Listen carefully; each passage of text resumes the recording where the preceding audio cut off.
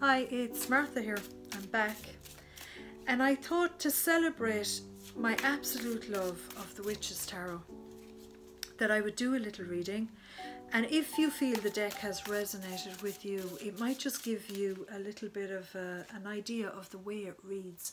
And you can by all means take this reading to be especially for you if you've decided, yeah, I'm going to watch this video. And let's just say it's a reading until the end of the month, until the end of Halloween. How about that?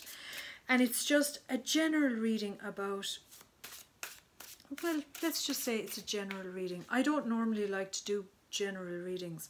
I believe tarot is a conversation, and I think when you come to the tarot with a question, you enhance the reading experience. You really do, because it's a conversation between you and the deck first and foremost. I mean, the reader is literally just there to mediate, because I often feel that people will find that the ability to read is almost innate within you anyway, because cards will jump out at you, images will jump out at you, and they mean something. It's symbolic. And look, if it resonates with you, we'll just look at what the rest of the month might bring, okay? And if there's anything in particular that you maybe need to know, and especially the way things are now. I know here in Ireland, we were told that with the whole COVID situation, that we were going to be back to normal. Everything was going to open up by the 22nd of October. And now we've been told that that's not the case. They're actually keeping a lot of the restrictions in place until January. So look, it can be around that, whatever. If there's something that you need to know by the end of October. Now, I use spreads sometimes, and sometimes I just pick randomly. I go with what comes out. I go with what feels right. So let's just take a minute. You know, you could light a candle if you wanted to. You could sit back if you're on your own and just relax. Take a couple of deep breaths. Okay, and if it's your first time ever having a reading, there's nothing to worry about. You know, it's as I said, it's a conversation. That's all it is. It's a conversation, and the tarot has no ownership over you. Okay, it doesn't in any way say that these are the events that are going to happen and you're going to have to live with that. That is not the case. What it speaks about is the way things are now, and if you want things to stay the same way, this is the way the energy is moving. If you don't want things to stay the same way, you can maybe learn from the tarot cards and change what you're doing, or you can just say, no, I don't accept that and it's not for me. And that's the end of the story. It's like you would do with any other conversation that you are having with a person. You can accept what they're saying or not. It's up to you, okay? So let's look at the end of October, up to the end of October, including Halloween, and maybe what we need to know, okay? Hope you've lit that candle. It's always nice to set the scene, okay? Okay, so the first card we have is the Ten of Coins. I really love this card. This card is,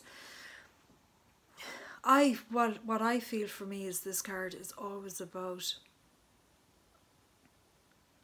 the wealth in our lives that we have accumulated. And I don't mean just money, okay? I mean the wealth we have accumulated in our lives from our friends, from the jobs that we work at, from our homes, our cars, our houses, our everything, okay? And of course the most important thing, our bodies. And what we have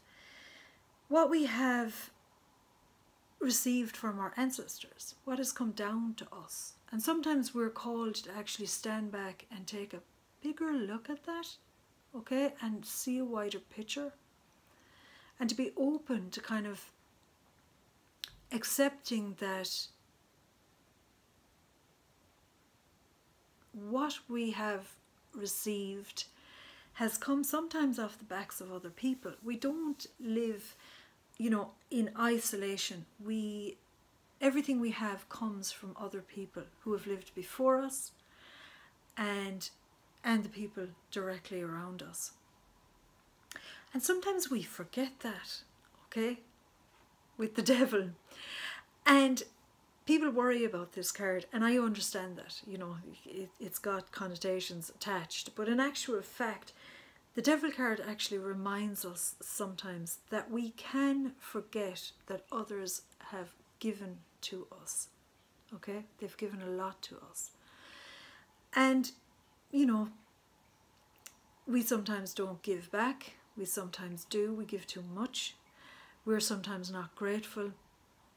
But the devil card also reminds us to actually just enjoy things too. You know, I always think with the devil card, we think of words like lust, we think of desire, you know, those words that are associated with the devil card. And I often think, well, if you didn't have a lust for life, where would you be? If you didn't desire anything, what would be the point in anything? So the devil card is reminding us to not just hoard what we have, not just hoard what we've been given, but to actually enjoy it, but to also be grateful for it. You know, don't let that little demon on your shoulder, you know, tell you that you don't need to help others, or you don't need to give back, because we do need to give back. But we also very much need to enjoy what we have, instead of maybe comparing what we have with other people and seeing lack in our lives. And we all do that. I mean, look, you know, that's who we are. That's just people. And a card has just jumped out at me, and it's the Two of Swords, okay? And the other one is the Three of Coins. So if you take into account the fact that we have the Ten of Coins and all the wealth that we've accumulated and what has passed down to us and what we have that we can pass on, and as I said, it just doesn't have to be money. It's, I mean, some of your, what is your greatest asset? Think what your greatest asset is the very body you're sitting in. How are you treating that, you know? Have you any addictions around that? Is there anything that maybe you could do better? Are you exercising enough? Are you taking care of the wealth that you have? Because it didn't come to you out of nowhere. It didn't come out of a void. Yes, you put hard work into it too. You did. Okay? And we need to be clear about that. All right? And maybe we need to acknowledge the fact that others have helped us, but also acknowledge the fact that we could also help too. We could also give of our time with the resources that we have.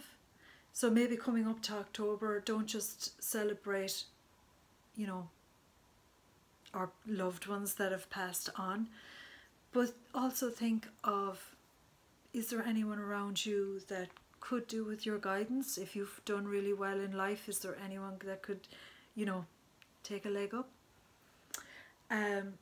And it's about making the decision around that. It's about seeing what, you know, not analysing things too much, but actually seeing who you could provide guidance to, or who you could maybe take guidance from. It's okay to see the bigger picture, see the wider picture in your life of what you have, why you have it. Are you enjoying it? Are you not enjoying it? Are you like, have all of this around you, all this life around you, but you're not doing anything with it?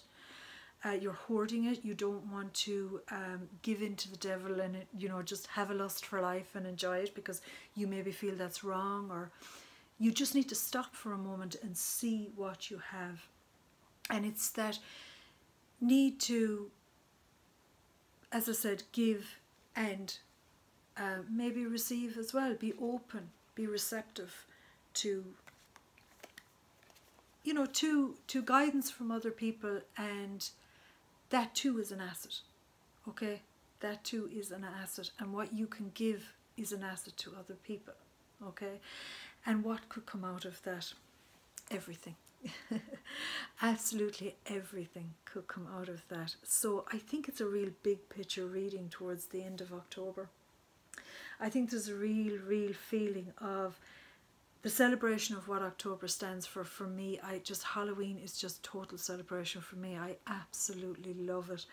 And I love the idea that, like, very much here in Ireland, it is because we go straight into All Saints Day, after All Souls Day after that, on the 1st of November, and then you've the whole week where people go to the graveyards and we celebrate the dead. But you know what? It's also about celebrating the material world around you, everything you have, including your body, and being prepared to give and receive on that end. And you know what? You just don't know what can happen, and you don't know what can come back to you when you give out to others. So, and that's going to end on the World card. And I hope you enjoyed that. I hope you got something out of it, and you've an idea of the way that this deck reads, because it's a very... Do you think it's a big picture deck? I think it's a big picture deck still, the same way as the Major Arcana was. So I hope you enjoyed that. Little gift for you. I just offered it, so I was just inspired to do it. I hope you liked it. I hope you love the deck, and if you do, support the artist. It's always good to support artists. So thank you very much. Be good and enjoy. Bye.